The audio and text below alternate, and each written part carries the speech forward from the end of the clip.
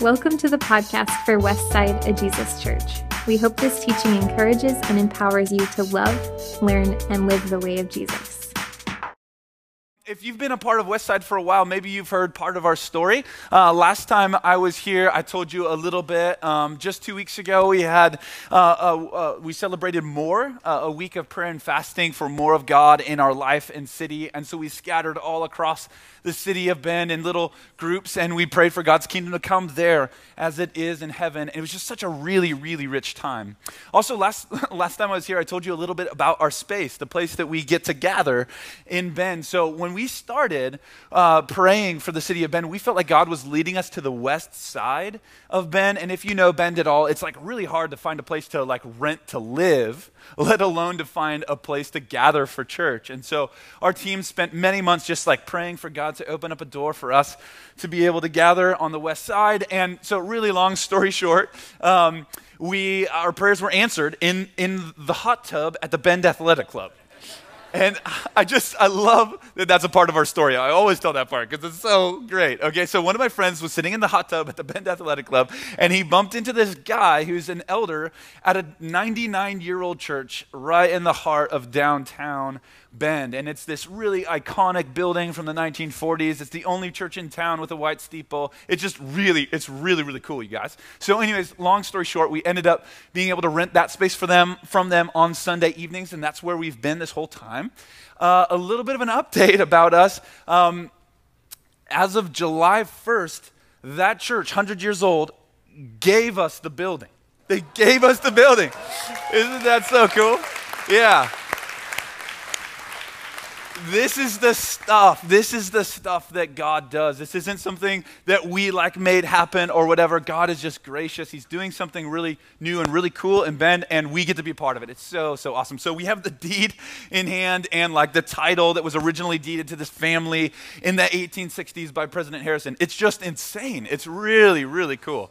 So thank you guys so much for your prayers, for your support. The real value of the church is not really in the building, even though it's really, really fantastic. The value is in the people. And you guys get that. You guys understand that really well. You guys are part of our extended family, really the best kind of sending church that we could ever ask for. So in preparation for this trip, I really wanted to like express my gratitude to Westside, to you all, for everything that you've done. And so I've been kind of racking my brain. And then this week, it dawned on me. So Dom came out to Bend a few months ago, and he asked for a quick tour of our building. And you guys have a really awesome spot here with like the garage and the cool concrete and then like the Stumptown coffee outside. Okay, you've got it really going on. You've got it going on here at Westside. We don't have anything quite like that, but there was one thing that Dom saw, and when he saw it, I could tell there was, jealousy in his eyes. He really wanted it. So, nice guy that I am, before I left yesterday, I went and I got it for him. Reserved pastors parking. So this is for Dom. I think we decided like we're going to reserve a space for him over there by like the Burger King or something like that.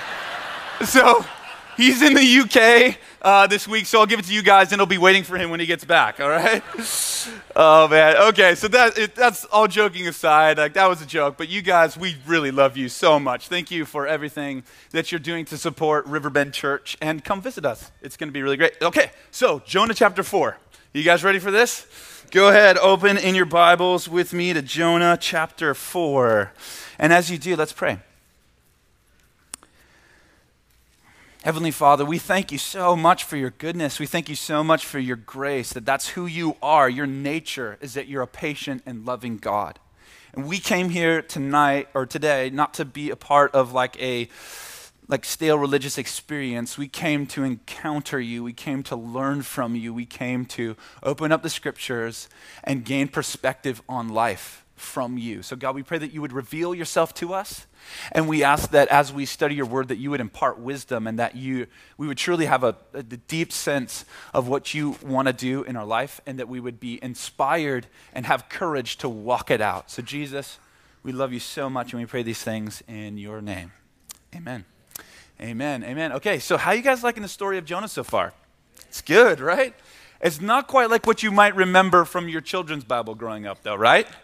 our culture has really hit this story with a Sunday school stick, right? We've edited it down for a kid's story. And that's not all bad or whatever, but the story in its fullness is really, it's filled with tension and irony. Jonah, this man of God, is a reluctant prophet. He runs away 180 degrees away from where God had sent him because of fear and because of hatred for the Assyrians. But then, good news, we found out last week that he gets a second chance.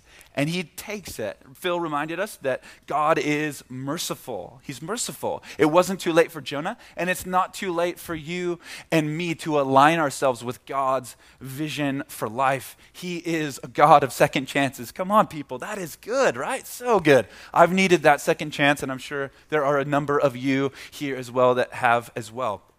So chapter 3 ends in this massive awakening to the goodness of God. All of Nineveh turns from their evil ways, the scripture tells us, and God forgives them. He doesn't go through with the destruction that he had planned. And we're picking it up in chapter 4, verse 1. Chapter 4, verse 1. But to Jonah, this seemed very wrong, and he became angry. He prayed to the Lord, "Isn't this what I said, Lord, when I was still at home? That is what I tried to forestall by fleeing to Tarshish. I knew that you are a gracious and compassionate God, slow to anger and abounding in love, a God who relents from sending calamity. Now, Lord, take away my life, for it is better for me to die than to live." But the Lord replied, "Is it right for you to be angry?" And Jonah had gone out and sat down at a place east of the city, and there he made himself a shelter, sat in its shade, and waited to see what would happen to the city. Then the Lord God provided a leafy plant, and made it grow over Jonah to give shade for his head, to ease his discomfort. And Jonah was very happy about the plant. Oh, good. Jonah's capable of happiness. But at dawn the next day, God provided a worm which chewed the plant so that it withered. And when the sun rose, God provided a scorching east wind, and the sun blazed on Jonah's head so that he grew faint. He wanted to die and said, "It would be better for me to die than to live." But God said to Jonah, "Is it right for you to be angry about the plant?" And it is, he said, "and I'm so angry that I wish I were dead." Okay, third time, crazy. But the Lord said, "You've been concerned about this plant, though you did not tend it or make it grow. It sprang up overnight and died overnight. And should I not have concern for the great city of Nineveh, in which there are more than 120,000 people who cannot tell their right hand from their left, and also many animals?" The end. That's the end of the story. What is going on here, right?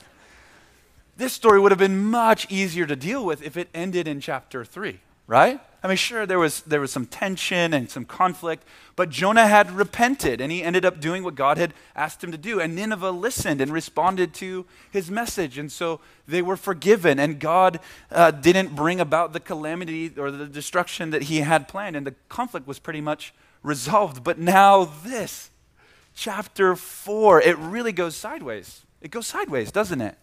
Which brings up another question. If this is a necessary part of the story, where's chapter 5, right? This can't possibly be the end of the story. Does he change his mind? Does he run down and throw a party with the Ninevites? What happens?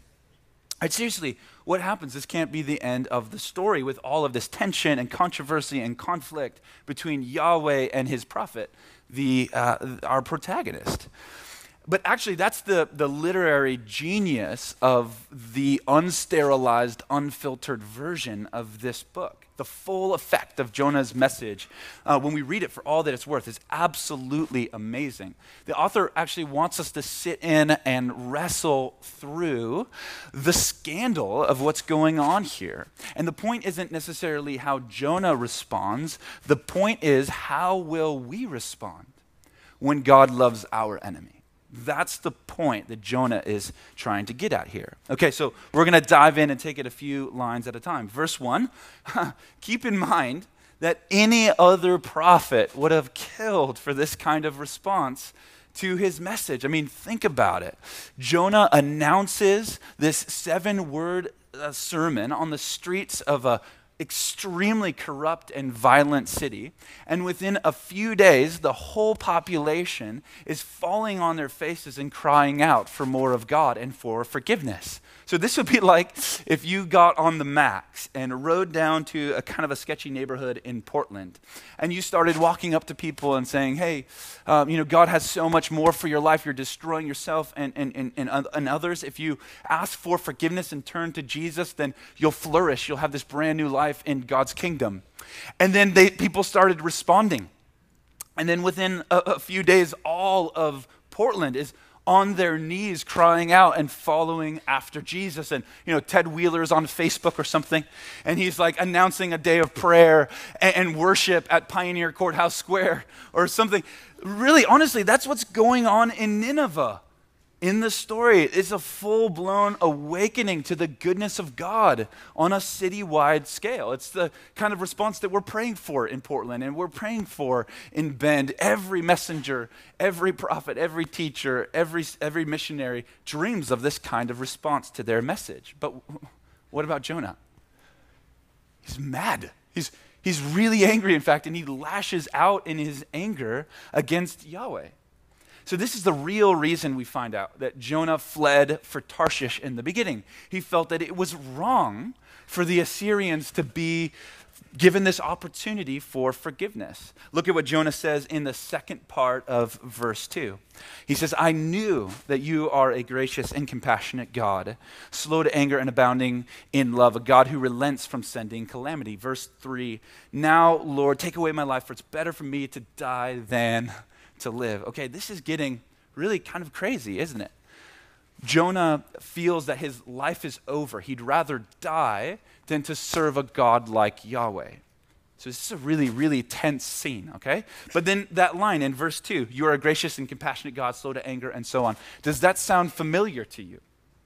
If you're familiar with the story of the Bible, then you may know that this is one of the most quoted sayings in the Bible from the Bible. In fact, it's part of God's self-disclosure statement to his people in the desert at Mount Sinai. Turn with me to Exodus chapter 34. Exodus chapter 34.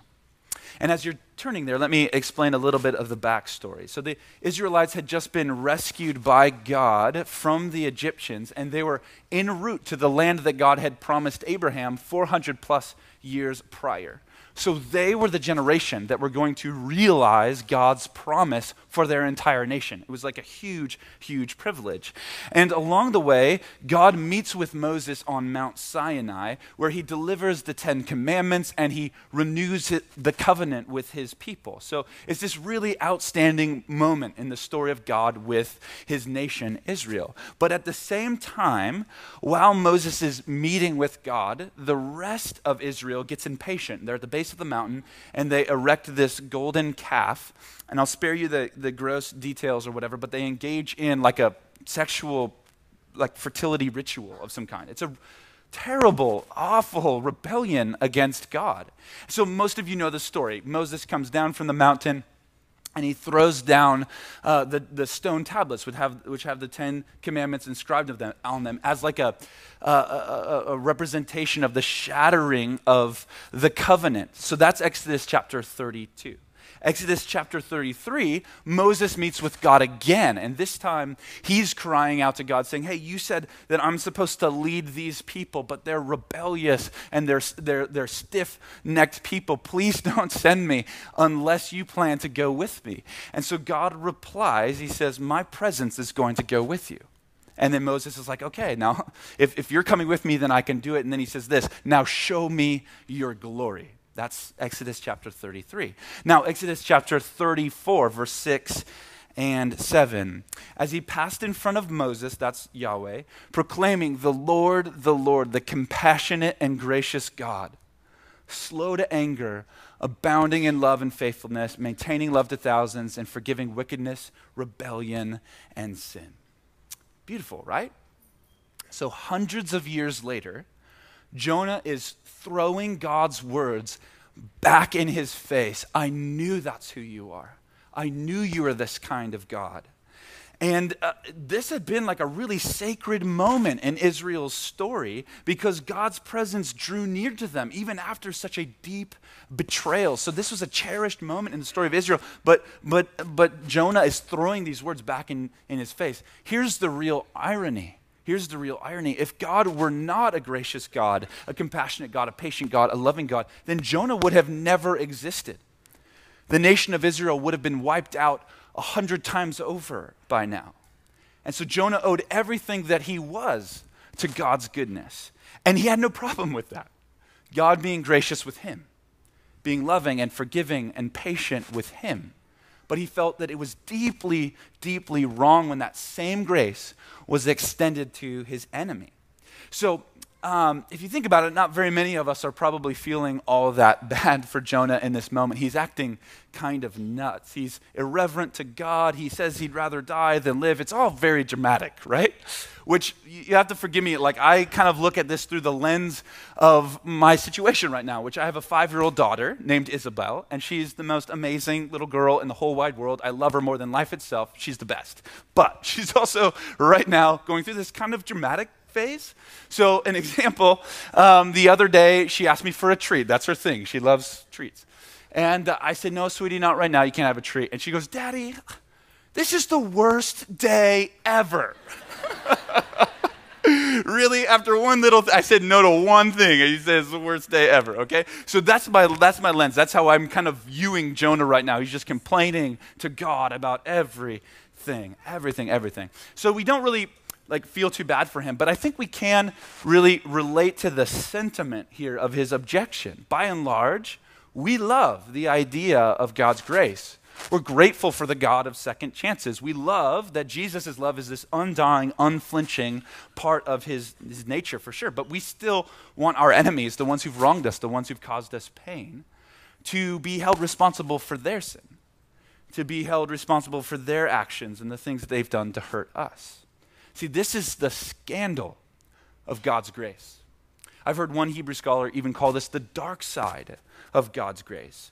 So before we get into this too much, I want you to know that Jesus, he empathizes with your situation wherever you're at. The whole point of the incarnation is that he entered our brokenness so that we could be healed and made new. Philippians tells us that he actually emptied himself of some of his divine attributes so that he could identify with our suffering. So that's who he is and that's what he did. And then he died on the cross so that we could have real life again. But the idea of salvation by grace through faith, not based on merit, means that his forgiveness is available to all, sinners, traitors, our enemies even included in that.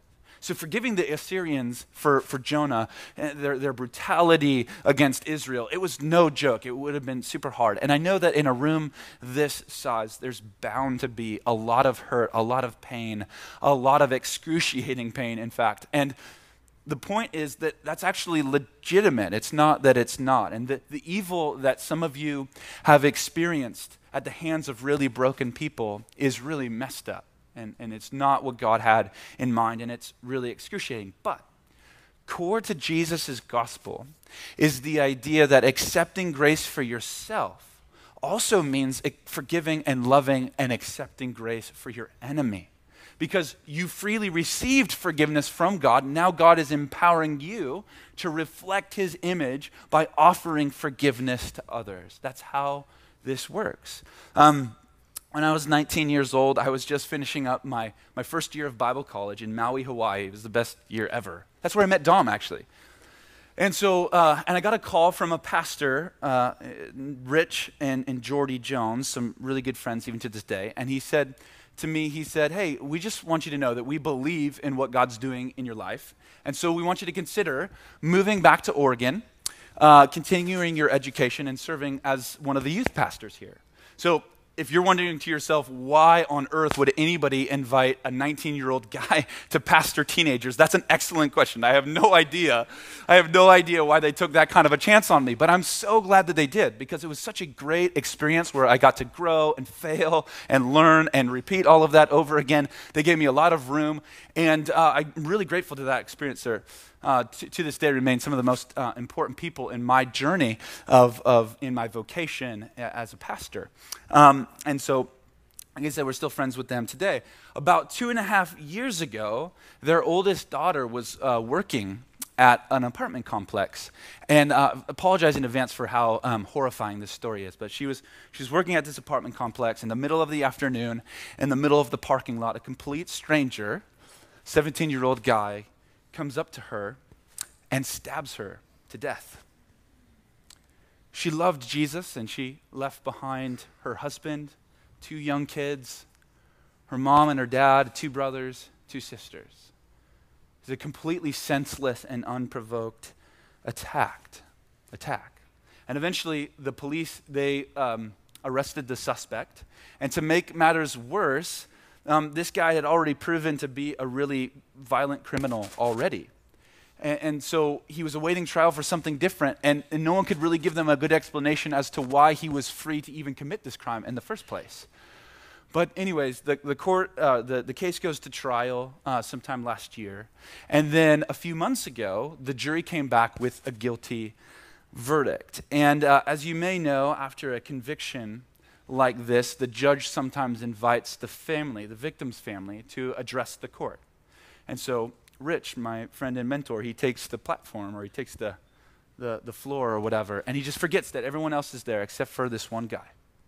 And he says, "Jaime, look at me." And he just waits until this guy, who's been completely non-emotional this whole time, and he waits for him to look at him, and then he says, "I just want you to know that on behalf of my entire family, we forgive you for what you did to Nicole. What we want for you is to consider your life, for you to consider your soul. Please take our forgiveness as a brand new beginning for your life." And then he sits down. And then his wife, Nicole's mom, gets up, and same thing. "Jaime, look at me." Not, "How dare you take my daughter's life and throw it away like it was nothing." No, she said, "I pray for you every day that you would receive the forgiveness that Jesus brings." Westside, that is God's heart for our enemy. That's God's heart for our enemy. And so everyone in the courtroom, of course, as you can imagine, was just completely speechless. You can actually read the Oregon Live article. It's all there for you to go and to see. See, here's the point. The true, unabashed grace of God is profoundly upside down from the world's way of dealing with evil. What about poetic justice? Why should I let him off so easy or whatever? No, that's not the point. God's heart is for full reconciliation. His heart is for redemption. And while Jonah wanted that for himself, he wasn't ready to extend that to the Ninevites. Look with me at verses 4 and 5. "But the Lord replied, 'Is it right for you to be angry?' And Jonah had gone out and sat down at a place east of the city, and there he made himself a shelter, sat in its shade, and waited to see what was going to happen to the city." Okay, so to me, this is starting to feel a little bit like a therapy session, where God is speaking to Jonah, and he's saying, "Okay, Jonah, I can see that you're really upset. You think that my grace is too wide. You say that I'm being too liberal with my love. Is that fair for you? Is that fair for you? Is that justifiable for you to feel that way?" And how does Jonah respond? He gives God the silent treatment. He says, "Whatever, I don't even care," and then he just goes away. I don't recommend it. That's not a good attitude to have towards God. Instead, he just goes out and he finds a camping spot and waits to see what's going to happen to the city. Remember, God had said before that he was going to overthrow Nineveh. Some of your translations may say that he was going to destroy Nineveh. And so Jonah is sitting back, hoping against hope that this city is going to crumble to the ground, that he's going to have a front row seat to the whole thing. But that's not what happens. It's not what happens at all. This is my favorite part of the whole book. I'm so glad that I get to teach this part. It's so good. The God's wordplay here is brilliant, and it ticks Jonah off even more. Here's what I'm getting at. That word in here for overthrow or destroy is the Hebrew word hapak. Can you say that with me? Hapak. That was good. That was fun. Good job. So hapak. Here's what hapak means. It means to overthrow or destroy, like we've said. Here's another example of it in scriptures. The sin of my people is greater than that of Sodom, which was hapak, or destroyed, in a moment without a hand to help. So that's Jonah's perception of what's going to happen in Nineveh. That's what he announces in the city. Funny enough, though, Jonah doesn't mention how the Ninevites can get right with God in his 7-word sermon, if you notice. He didn't even mention God, in fact, in his message at all. The one he's supposed to be representing, which is kind of interesting. Some scholars have read into that exchange the idea that he's actually trying to get away with not giving the full message of redemption because he's actually looking forward to Nineveh's destruction. It's crazy. If it's true, it doesn't work at all. Here's where it gets super interesting. Just like words in English, Hebrew words like hapak have a range of meaning. Here's what I mean by that. Okay, a couple of weeks ago, a friend of mine ran in Ben's half marathon, and he did a really good job. And when he was done, I didn't say, hey man, great job. I said, dude, you crushed it. You crushed it. And so that word crush, in my vernacular, doesn't mean to literally crush something or whatever. He did a really good job. Okay, so words in English and words in Hebrew have a range of meaning. So hapak in Scripture can also mean changed or transformed, like in Psalm chapter 30, verse 11. You hapak, or turned my grief and mourning into dancing. You removed my sackcloth and clothed me with joy. Isn't that so good? It's really, really good. So Jonah had destruction in mind, but God had something different. And if his message was half-hearted or not, I don't know, but it doesn't work. God still uses this message to humble the hearts of Nineveh. So yeah, destruction was coming, God might say. Destruction was coming, but they repented. And so transformation is way, way better than destruction, right? So that's God's heart for you and I as well. It's not too late. Doesn't matter what you've done or how many times you've done it, God wants to forgive you. He wants to bring you into right relationship with him. That's his heart. That's who he is. He's a gracious and compassionate God. 2 Peter 3 verse 9 says he's patient with you, not wanting anyone to perish, but that all would come to repentance. You can be forgiven. More on that in just a second. How you guys doing? You doing okay? You look really good. We're almost, you do. It's a good looking crew. We're almost done. Almost done with the book of Jonah. Wow, this is great. We're finishing up the book today. Starting in verse 6, we're going to take it through the end of the chapter. This is God's second attempt to reason with Jonah. Final therapy session, if you will. Verse 6, then the Lord God provided a leafy plant and made it grow up over Jonah to give shade for his head to ease his discomfort. And Jonah was very happy about the plant. Yeah, we get that. We're Oregonians. We love plants too. We get happy about them. But verse 7, but at dawn the next day, God provided a worm which chewed up the plant so that it withered. Okay, first there's a storm, then there's a whale, then there's a plant, and now a worm. This is a kind of a strange story. It's a great story, but it's a little bit strange.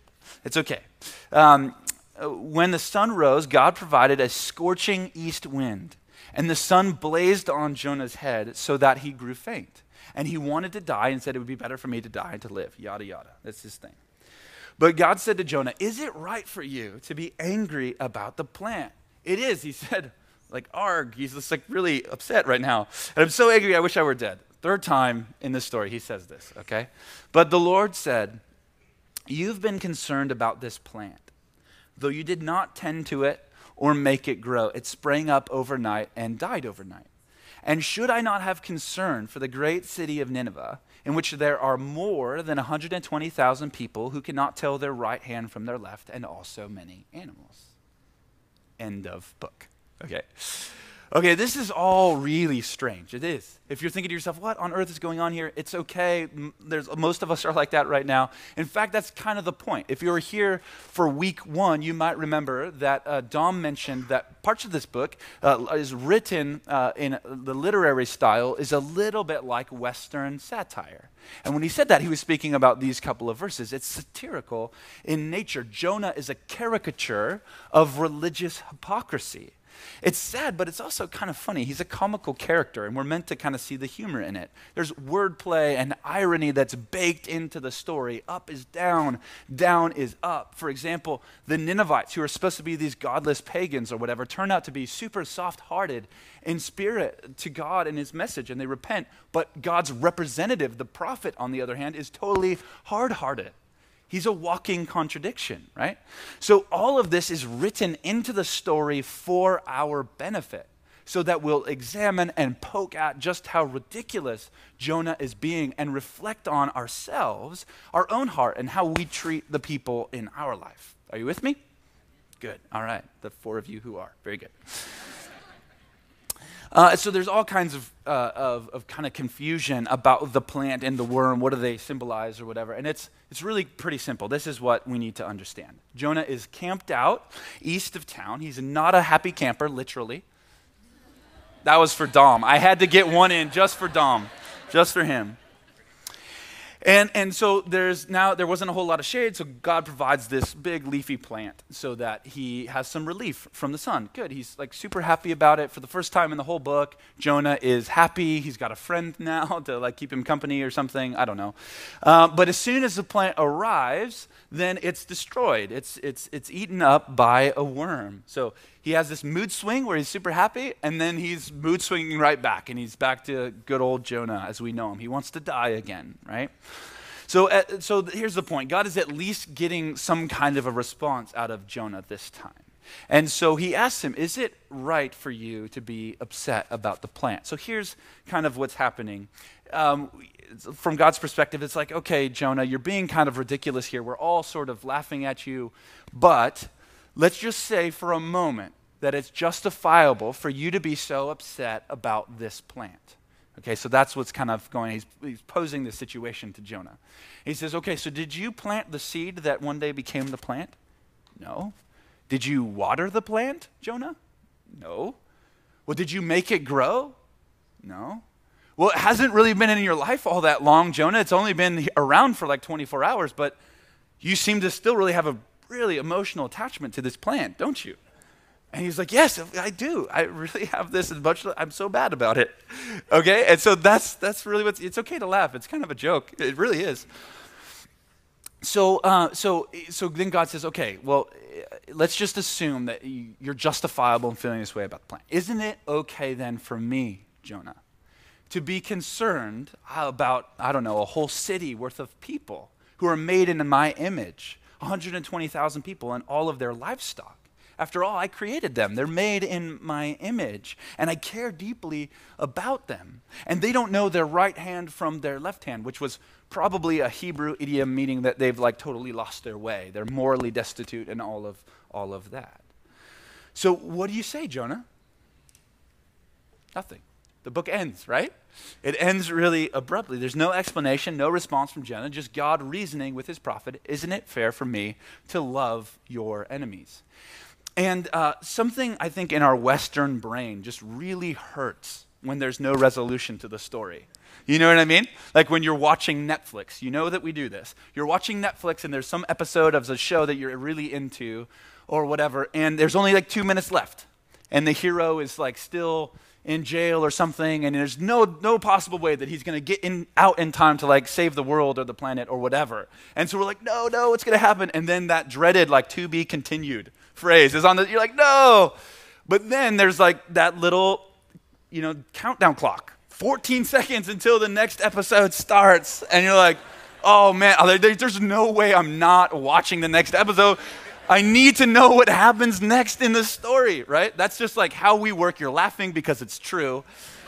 And Netflix knows how to get us to watch the next one. They just know how to do that. So that's what we kind of long for. It's like weird for us, or it hurts our brain when there's no resolution to the story. But in the case of Jonah, that abrupt ending serves a really extremely important purpose. The question isn't whether or not Jonah does what he should or shouldn't do, or if his heart really changes. The whole story from chapter 1 until now has been leading us to a couple of really important reflections and meditations. Number one, most importantly, how are we, you and I, living into this reality that God loves our enemy and that we're invited to love our enemy as well? That's what the book of Jonah is about, you and me. So if you're anything like me, then this first part of this statement, I can kind of get on board with. I can kind of wrap my head around it a little bit. This is who God is. That's just how he is. I'm not crazy about it all the time, but this is our God. This is who he is. But that second part of the statement, that is something we really take issue with, right? God, you can't possibly be asking me to love my enemy. That's crazy. That's absolutely crazy. In practice, absolutely. But even just in theory, when someone is terrible to us, at best, we want to just like cut them out of our life and eliminate them entirely. And I understand where that's coming from.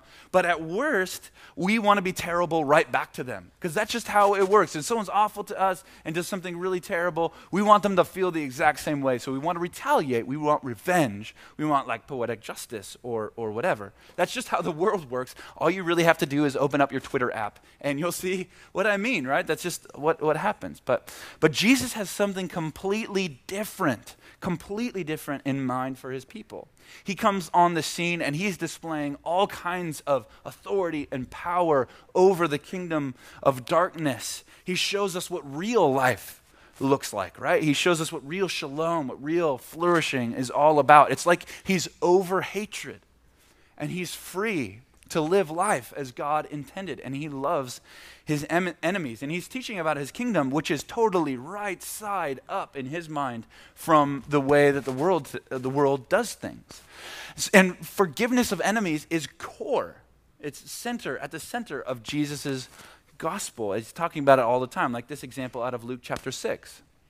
But to you who are listening, I say, love your enemies, do good to those who hate you, bless those who curse you, pray for those who mistreat you.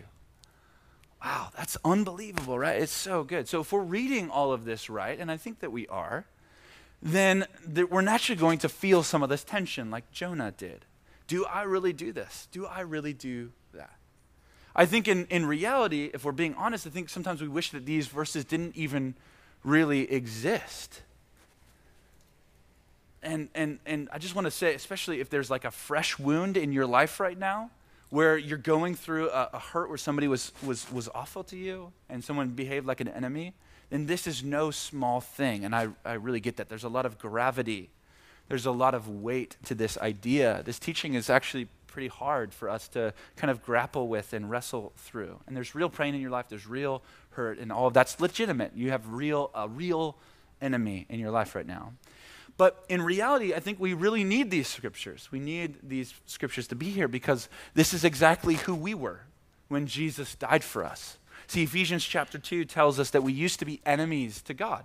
We rejected his vision for life, and we set off on our own journey of kind of like being totally self-consumed, where we're the center of the story and God can like play along if he'd like, but really life is all about us. And so we've contributed to the brokenness that's in the world around us. And some people are broken in different ways or in more ways than others. That's very true. But in reality, we are all in need of God's grace. And so that's what God is trying to show Jonah. Can't you see, Jonah, that all of your religious superiority is offensive and destructive, just like the war crimes of Nineveh? But he's so blind to his own hypocrisy that he can't even see that he's really the problem. He's the bad guy in this story. And he doesn't even know it. But good news, there's good news. All of this brokenness and fighting and hatred and hypocrisy and discrimination, all of it, which has kind of ruled the day, all came to a grinding halt at the cross where Jesus loved all of his enemies. So no one who tries to keep people away from God's grace has any leg to stand on. The entire point of the cross, in fact, is that anyone who will repent receives forgiveness. Anyone who repents receives forgiveness. So being a follower of Jesus for you and me, it means that we champion his vision for life. His vision for life becomes ours. And so I know our tendency when we picture our enemies, which would be not a bad thing to do now. I'm sure you can all think of that person in your life who's behaved like an enemy and they're just really, really hard for you to love, let alone just even like or be in the same room with. It's easy for us to picture them and think that, man, they don't deserve my love. They don't deserve my forgiveness. And that's true. This is a hard teaching. It's true. Maybe in your life, these people, they don't deserve your forgiveness. And so when we think about obeying Jesus' command to love our enemies, we think about it in terms of obligation. Because it's like, it's something that he said we have to, and so I'm going to try and sort of do it or whatever. But if we take Jesus at his word, this is how we were created to live, right? This was his vision from the beginning, fully reconciled to God and humanity and the rest of creation. That's what we're made for. So in that case then, instead of obligation, what if we looked at loving our enemies as the best way forward? What if we looked at loving our enemies as an opportunity to grow and mature in our experience of God's grace? You see, where we're not just receiving God's grace for ourselves, but we're actually giving it, we're sharing it, we're channeling God's grace to others, in particular our enemies. You see, when Jesus loved his enemies, we don't get the sense that it was robbing him of life. No, he was living free. The power of grace, guys, the power of grace and forgiveness is greater than the power of brokenness and unforgiveness. So loving your enemy can actually be a catalyst for transformation in your life. So while you might think of your enemy as kind of getting in the way of you following after Jesus, maybe your enemy is in your life for the precise purpose of giving you an opportunity to grow and mature and experiencing his grace and sharing his grace with the world. This brilliant theologian, Walter Wink, has this to say. This is the gift our enemy may be able to bring us, to see aspects of ourselves that we cannot discover any other way than through our enemies. Our friends seldom show us our flaws. They are our friends precisely because they're able to overlook or ignore those parts of us, which is true. The enemy is therefore not merely a hurdle to be leaped over on the way to God. Our enemy might actually be the way to God. So we cannot come to terms with our own inner shadows except through our enemies. We have almost no other access to those unacceptable parts of ourselves that need redeeming except through the mirror that our enemies hold up to us. Isn't that brilliant? It's so good. It's so true. It's the way of Jesus here. It's Jesus' vision. But if you're like me, it sounds great and everything.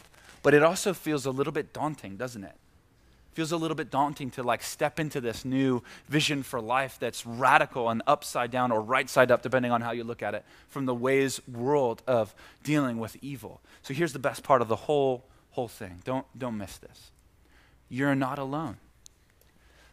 You're not alone. You're not meant to go about the task of loving your enemy in your own strength, striving. Do it, absolutely. Love your enemy, but you don't have to do it. You're not meant to do it in your own power or striving kind of in your own strength. Remember, this is who God has already revealed himself to be. This is who he is. He loves. He's a compassionate God. He's slow to anger. He loves to relent from destruction. He loves that. That's who he is by nature. And Jesus said right before he ascended into heaven, he said, all authority has been given to me in heaven, on earth, and under the earth. And I'm going to be with you always, even to the end of the age. So we have access to God and his power for the sake of loving our enemy. And so to close, what if we saw loving our enemy as the best way forward? And what if we saw loving our enemy as an opportunity to grow and mature in our experience of God's grace?